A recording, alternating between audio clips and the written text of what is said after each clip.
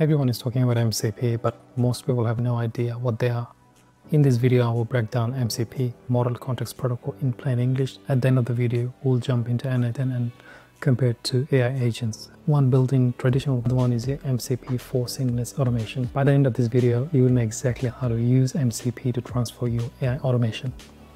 I'll also give you bonus tips where you need to go to get more information about MCP and what MCPs are currently available for you to use. If you're new to this channel, my name is Aftab. I partner with businesses to streamline their processes with no-code tool. I have personally helped dozens of businesses set up efficient automation systems that are reliable and secure. Whether you're a small business owner or just curious about AI future, this video is for you. By the end of this video, you'll be able to know exactly what MCPs are and how you can utilize that in your workflow automation or AI agent. Now let's talk about Model Context Protocol. MCP was created by Anthropic in 2023 to make it easier for AI agent to connect with different tools and services. MCP is like a set of standards, or you can call it a guide or framework, how your AI agent will connect to various different tools using the same standard framework or the guide. Before MCP, every tool has its own way of working. Before we dive into what MCPs are and how we can utilize that in our agent, let's talk about what are some of the problems we're currently facing. Today we have very powerful LLM or the large language model like ChatGPT. It's really good at giving you a lot of instruction on how to do certain things, but it can't actually take any action.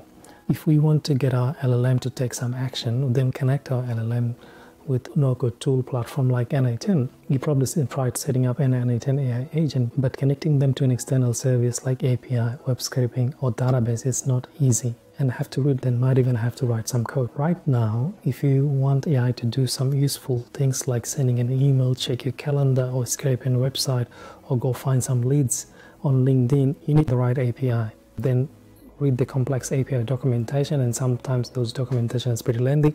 Then you have to set up your authentication and then format the data the way the API documentation tells you to do. Then deal with errors. Once you establish an API connection, sometimes the third party where you're connecting to through an API, they will update their services. Then you have to go back and redo it. And the process is slow and often breaks. That's why MCP might be the future of AI automation. Let me take you to n8n and just show you basic agent, which is a calendar agent, and then you'll be able to answer what are some of the challenges we face generally when you're connecting to tools and access to different API. It's a very basic calendar agent. It's got a chat trigger, so that's how you communicate with the agent. It's got an OpenAI chat model. Then it has a simple memory, which is window buffer memory. It only remembers the most recent 5 chats. And then these are the different tools this AI agent is connected to, mainly the Google Calendar tool, where the agent is able to create a calendar event, delete event, and update event. Also, it's got an HTTP if you haven't really connected it. You can also connect this to a Brave Search API where you'll be able to search topics. So then if you look at the agent structure inside, it's heavily rely on the prompt. You got to give an objective, it's a role, and then what are some of the tasks it need to perform. Then also to make sure that the agent doesn't hallucinate and does not perform the wrong task, then you have to provide some example. Then provide some guidelines and then guardrails to making sure it does not go outside the boundaries. As you can see, it's heavily rely on prompting. To establish the API connection with Brave Search, you need to read the API documentation, and that's where we'll get what methods you need to use to get the information. For this, it's Git. There's quite a few different options here where we can select. Then this is the endpoints. We get it from the documentation. These tools have native connection to n8n. It means it has done the heavy lifting for us, and we just simply connect our credential and we get access to this tool. But they still have to fill out some information or some query parameter, and sometimes you have to write some codes to get this tool works.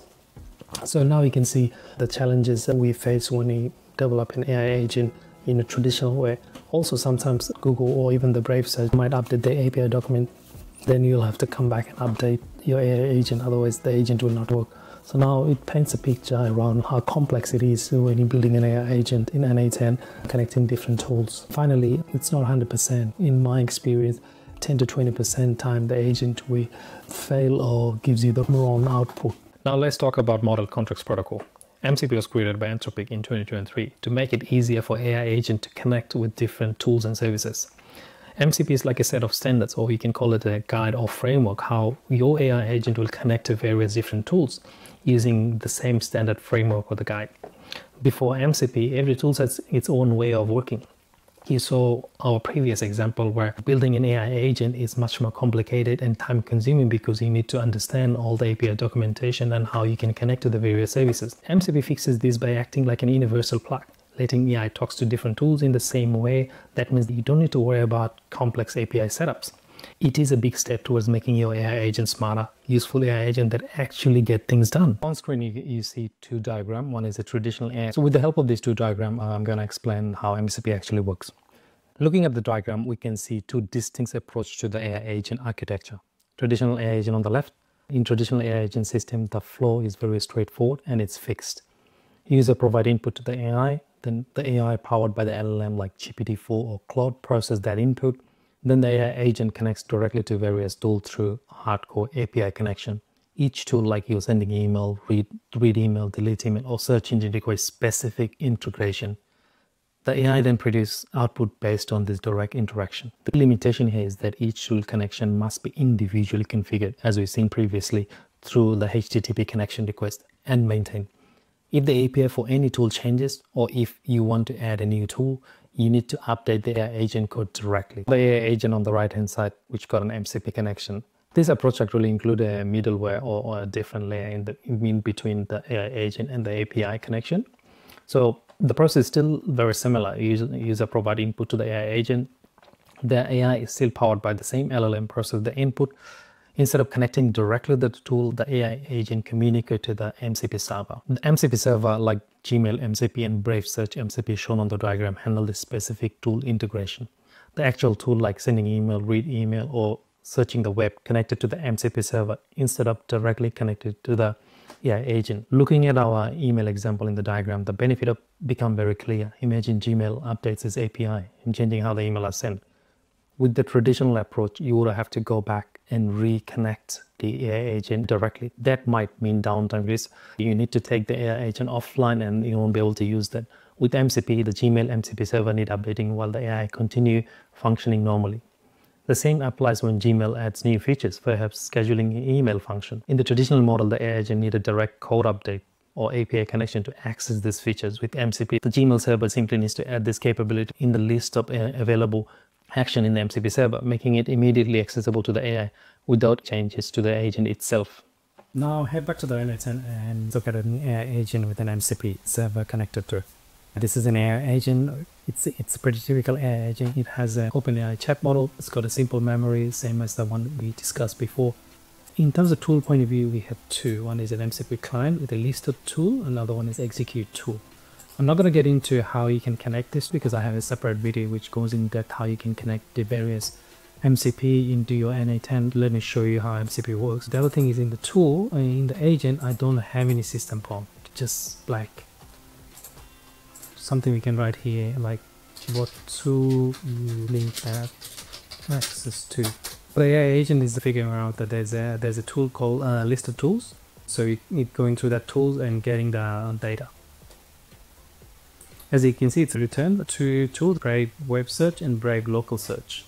It didn't go to the execution tool because it didn't need to, because it only had to go and get in the list of tools, and that's what the user has asked. Now we can ask something like, what's the AI used to there? As you can see, it's got a green tick. That means that the agent already collected the information. Now summarizing that information. That's the AI needs today. Obviously, we're not going to go through each of them, but let me break it down how I actually will. We requested saying that what's the AI needs today. It went into a user prompt. Then the agent had access to the list of tools, but in this case, it didn't execute the list of tools. It was saved on his memory already, so it accessed its memory rather than making a call. Realized that it's got two tools it can use. It translated the user query and using this MCP server executed that, and that's what it populated the latest AI need. You can see from a previous example from previous AI agent where it was connected to a very different tool and through HTTP request or didn't have an MCP server. Before MCP, AI had to learn every tool separately using prompt, therefore prompt was too long and therefore the agent got confused and some got hallucinating. With MCP, AI can work with thousands of different tools effortlessly. So for example, if Brave Search tomorrow decided to add a different tool, we don't have to go and connect anything because AI agent have already access to the list of tools. So it will do a search and see what's the updated list of tools and then use that tool appropriately if it needed. Here is the bonus tip. Head down to this website, smithy.ai. It's a repository for all the MCP available. It's community driven, so anyone can develop MCP and add it to this website, and then you will have access to it. How do you get access to it? So get into Brave Search, and it does talk about how to connect various tools and API. If you get your Brave Search and connect, it will give you a code you can put in your computer to connect Brave Search. So head down to this website and browse through. You'll be surprised. There's so many MCP currently available, and you can use it, and which will make your AI agent building journey much easier and smoother. Just to summarize, MCP is like a USB AAC for all AI, a universal way to connect AI to any tools. Traditional AI automates rely on massive manual API setups, reading lengthy API documentation, but MCP makes it faster, more reliable, and future-proof. Thank you for staying with me. I know it's a very dry topics. It's a lot of text in front of the camera. Not building anything, but it's important to understand the concept of MCP, because I believe the MCP is really the future of the AI, where you can use MCP to connect various tools. I also have upcoming n8n tutorial where I built complex automation, take you through step by step how to build this automation. Please give it a thumbs up and subscribe.